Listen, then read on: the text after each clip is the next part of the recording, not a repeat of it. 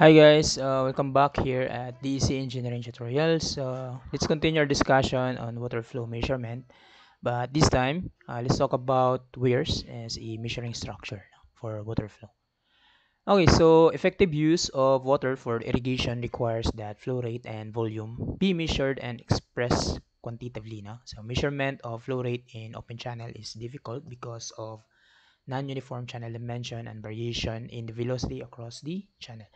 So aware is a calibrated instrument used to measure the flow in an open channel or the discharge of a well or a canal outlet at the source. So ito yung makita natin na where, no? Yan yung where na. So these are the terminologies involved in wheres. So we have wear crest. Yung ito. So elevation of wear crest. So a wear crest is the edge over which the water flow is the wear crest. And we have the head. So the head is the depth of water flowing over the wear crest measured at some point in the wear pan. And if we say wear pan, it is the portion of the channel immediately upstream from the wear.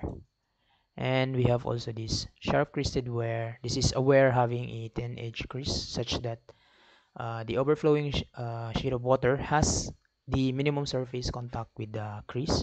So a sharp crested wear allows the water to fall cleanly away from the wears, such as V-notch, Cipolliti wear, and etc. We have also a nappe. A nappe is the sheet of water which overflows a wear is called a nappe. Ito, no? Natawag natin na nappe.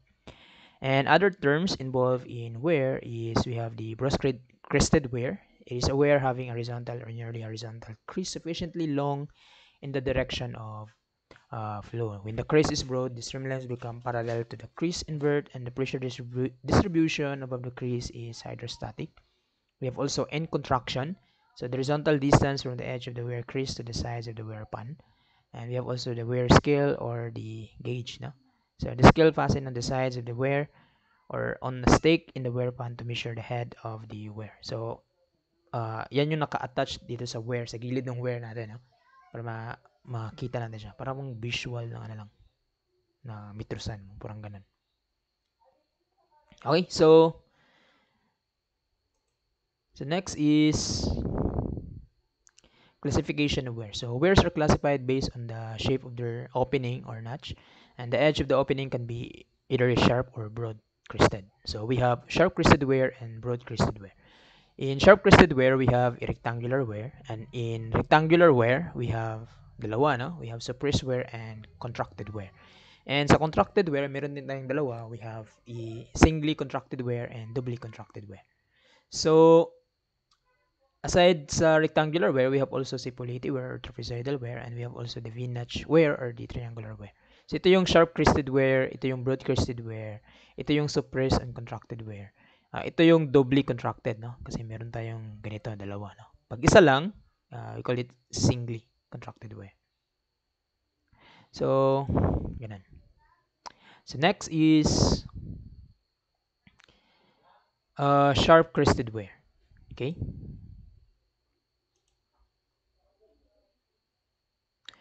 So, rectangular wear takes its name from the shape of its notch. So, the discharge through a wear or notch is directly related to the water depth. And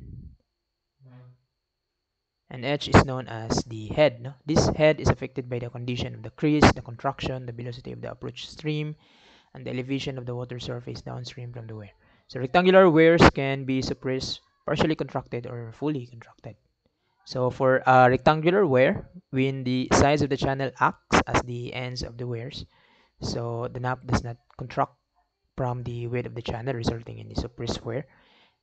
But if the size of the channel does not act as the end of the wear and the notch opening is somewhat less than the width of the channel, then the wear is contracted. So ito yung example natin ng rectangular wear. No? Okay, so next slide is suppressed wear. Okay, so suppressed wear, a rectangular wear whose notch or opening sides are coincident with the size of the approach channel, also rectangular, which extends unchanged downstream from the wear. It is the lateral flow contraction that is suppressed. And if you say contracted wear, such as shown here, the sides and the crease of the wear are far away from the sides and the bottom of the approach channel. So the nap will fully contract laterally at the ends and vertically at the crease of the wear, also called as end-surface wear. So broad-crested wear, these are the wear that has horizontal or nearly horizontal crease sufficiently long in the direction of the flow so that the nap will be supported and hydrostatic pressure will be fully developed for at least a short distance. So maganda yung surface wear kung hindi masyadong malayo yung B natin. Like hindi siya masyadong narrow. Pero kung narrow siya, it would be best na gagamitin ng contracted wear, no? Just to lessen yung L dito sa wear natin. Anyway, next slide is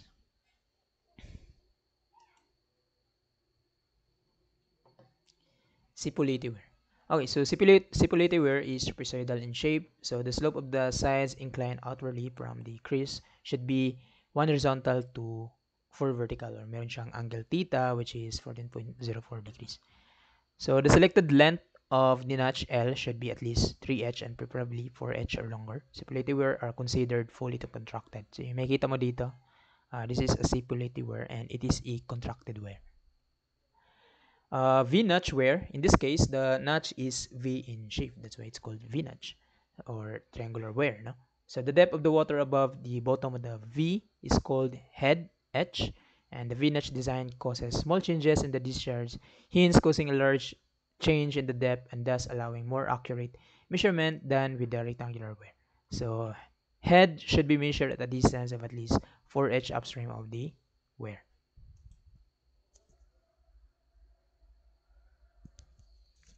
So where the water surface is lowered until it drops below the upper edge sa orifice natin. For example, ito yung orifice natin. So ngayon kung magda-drop yung water surface, so in this case magiging wear to, no? So dito galing yung derivation ng formula natin na ginagamit for wear, no? So then the pressure head H, which causes the average velocity, is 1/2 the total depth of the water over the bottom edge sa orifice natin. So in mathematical expression, area is just 2HL. So substitute natin yan sa continuity equation natin, then it becomes 2CLH square root of 2GH, or this is equal to 2CLH 3/2 square root of 2G. So since the acceleration by gravity is nearly constant, it is convenient to represent the product of 2C square root of 2J by a single symbol, say C prime. Then it follows the theoretical discharge formula for wear, which is C prime LH 3/2. So meron tayong Francis formula. So the general formula for the wear is C prime LH raised to the power of 3/2. So for rectangular wear, yung C prime natin is 1.84. Thus yung discharge natin is 1.84 L prime H to the 3/2. So yung L prime is equal to L kung surface wear, and that could be deducted by 0.1 nung head kung singly contracted wear, and pag doubly contracted wear, deduct natin 0.2H. Sipuliti wear, yung C prime natin is 1.859, thus yung flow rate natin is 1.859 L prime H to the power of 3/2. So a wear can be classified as Sipuliti when the tangent theta divided by 2 is equal to 1/4. Bali ito yung tangent theta divided by 2. Or it has yung theta angle is 14.04 degrees. So a V-notch wear for 90 degrees triangular wear as shown, so bali yung flow rate niya is C prime multiplied by H raised to the power of 5/2. So the actual discharge has been found by experiment to be approximately 1.4. Thus yung Q natin is 1.4 H to the power of 5/2. So these are the summary of orifice and wear formulas. So depende kung ano yung measuring device mo. So like ito lahat is all sharp crested. So kung orifice, kung rectangular wear without contraction, with contraction, trapezoidal wear, and a 90 triangular wear V-notch. So ito yung mga formulas natin. So let's have an example here. Determine the discharge of the wear having a head of 0.3 meter in liter per second. If a 90 degrees triangular wear or a V-notch is used. If a Sipuliti wear is used having a length of crease na 2 meter. So meaning Sipuliti is a trapezoidal wear with sides inclined at 14.04 degrees with a vertical. And if yung contracted rectangular sharp crested wear na may length na 2 meter yung ginamit. So for V-notch, yung formula natin for Q is 1.4 H raised to the power of 5 hubs, no? Like we have the value of H, we just need to substitute that one, then we can get the value of Q, which is 69 liters per second. And for stability wear, we have a formula of 1.859 L H raised to the power of 3 hubs. We have the value of length, which is 2 meter. We have the value of head, which is 0.3 meters. Then substitute that one in our formula. Then we have Q, which is 611 liters per second. And for contracted rectangular sharp crested wear, di niya sinabi kung single or doubly. So the best assumption would be doubly. So yung L prime is L minus 0.2 H, thus yung L prime is 2 minus 0.2 of 0.3, that is 1.94 meter. Thus yung Q natin, just plug and play, 1.84 multiplied by 1.94 multiplied by 0.3 raised to the power of 3 halves, or we have 587 liters per second. Another example is for large scale wears. Calculate the discharge in cubic meter per second provided that the depth ng upstream natin is 3 meter as shown, and the wear in the horizontal channel is 10 meter wide and it has a height of 1.4 meter. So bale yung remaining dito, yung head difference is 1.6. So provided na yung wear na ginamit is sharp crested wear, and kung ito is pahaba, bale broad crested wear. So first, we compute for sharp crested wear. We have the coefficient of wear, which is 0.611 0.611 plus 0.075 H over P. We have the value of H and P, thus we can get the coefficient of wear, which is 0.6967. We can now compute for the C prime, no? Which is 2/3 of CW square root of 2G. So we have C, which is 2.057. So using the general formula for wear, we have CLH raised to the power of 3 halves. Then we can now get the discharge for sharp crested wear, which is 41.63 cubic meter per second. For broad crested wear, we have CW, which is 0.65 all over square root of 1 plus HP. We have the value of H and P. Then we can now get the coefficient of wear, which is 0.444. We can now get the value of C, which is 2/3 of the coefficient of wear square root of 2G. Thus, we have C, which is 1.311. And using the general formula for wear, we have 1.311 multiplied by the length, 10 meters, multiplied by the head, which is 1.6. So, square root of 3 halves.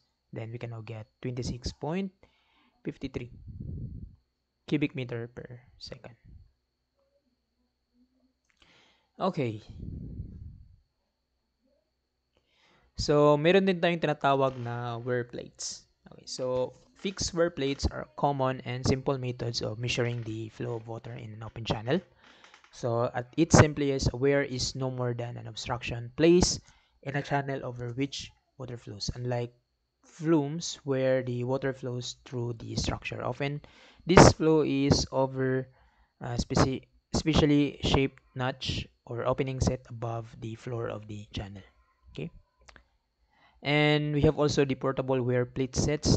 These are a simple way to measure water in a natural channel. So each set consists of apat na interchangeable stainless steel wear plates and aluminum wear carrier.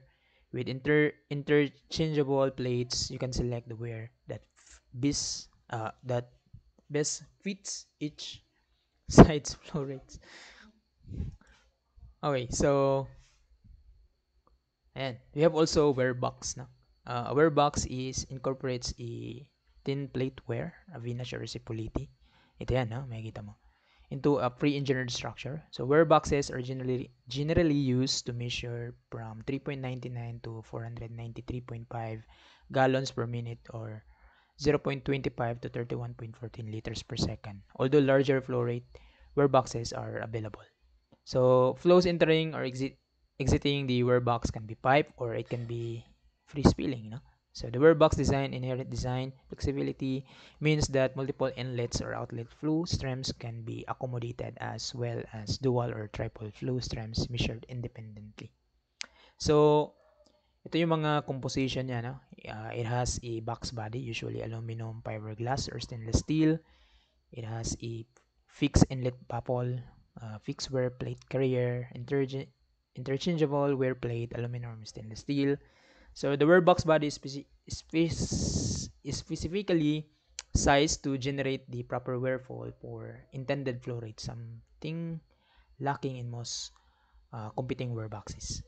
So to help secure the wear boxes, each unit is provided with stainless steel anchor feet on the outside of the box, allowing it to be mounted on the concrete slab.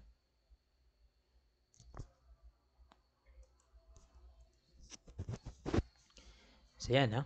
So ito yung mga wear box natin.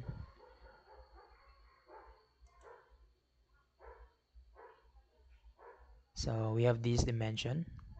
Wear box dimension for rectangular, cepolite, and 90 degrees triangular notch wear. So ito yung mga... So this table below gives the sizes of the wears best adapted to measuring streams of water varying from 15 to 625 liters per second. So may mga measurement yan, ha? Yung mga tamang sizes. Okay? So we have A, B, ganun, na? So medyo old na yung book na to. Okay, so we have also wear channels. So wear channels measured flows in the creeks, small stream, canals, and channels installations can be accomplished with either traditional anchor clips secured to earth anchors, or the wear channels can be secured offsite to a precast concrete slab for a true and no hassle installation. So ito yung itsura ng wear channel. So yung measurement of head on the wear crest, usually as a specially constructed scale or carpenter's rule, head or depth of water on wear crest is obtained. A scale called wear gauge is set upstream at a distance of no less than 4 times the depth of the water. So balik kung mag-measure ka ng height, hindi yan dun sa wear talaga, no? Mag-offset ka pa yan ng 4 times the depth ng water. Then dun mo siya i-measure, no? Or in the corner near the banks where the velocity is essentially zero. So the 0 point on the scale must be set level with the crease of rectangular trapezoidal wear or with the vertex of the triangular wear. And the scale or the log upon which to place a roll may be fastened to the bulkhead at a lateral distance from the end of the notch of not less than twice the greatest depth of the water edge over the crease. To get the 0 point of scale or log scale in the crease, carpenter's level may be used. So small errors in reading edge, relatively large errors in discharge determination.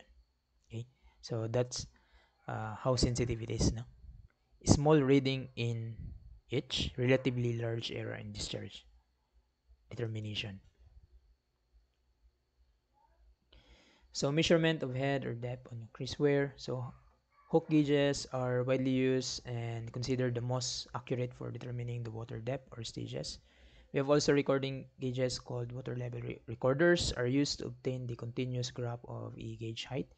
So essential parts are we have a float or a pressure indicating device, a recording mechanism, and a clock. So several different kinds of recording gauge are also available.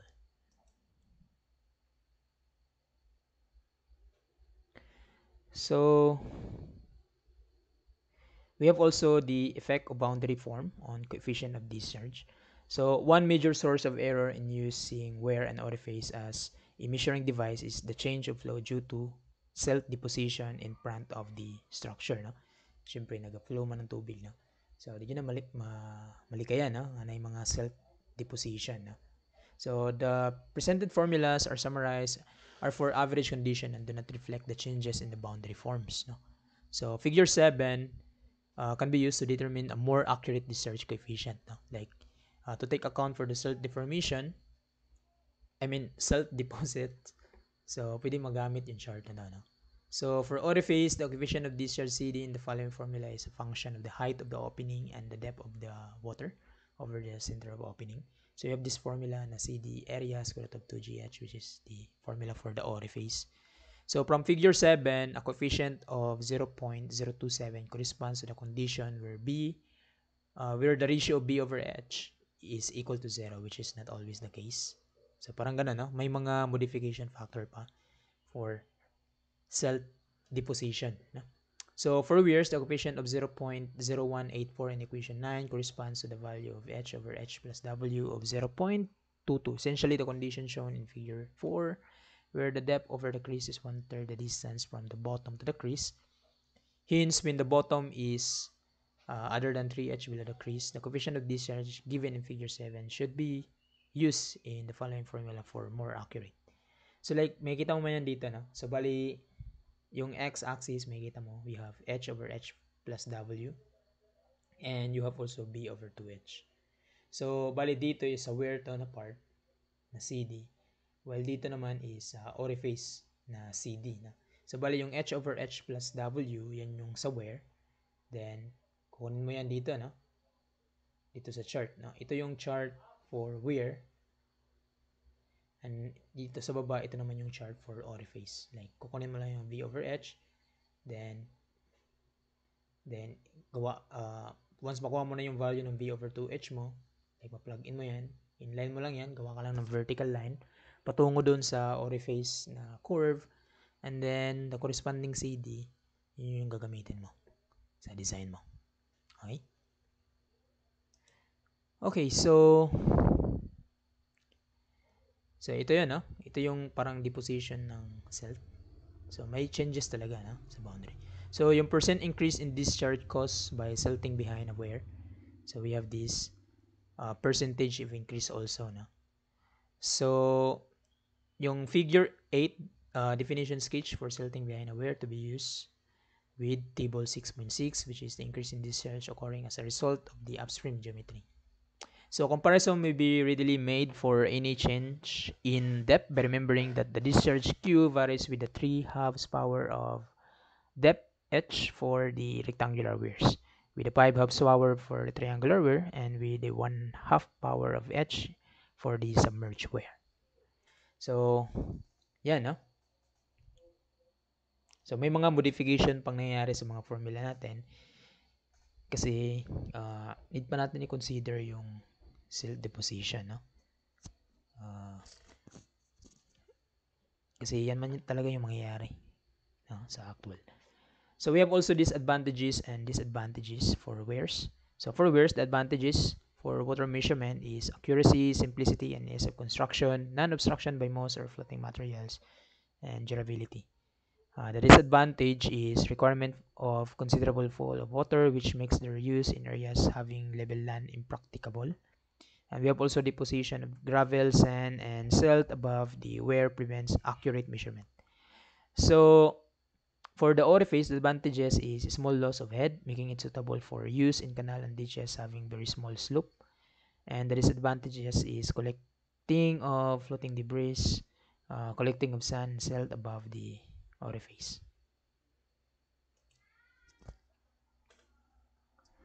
Okay, so in the next video, we will talk on flumes, another measuring structure used for water measurement. So just keep on watching and keep on learning. See you in the next video. Thank you.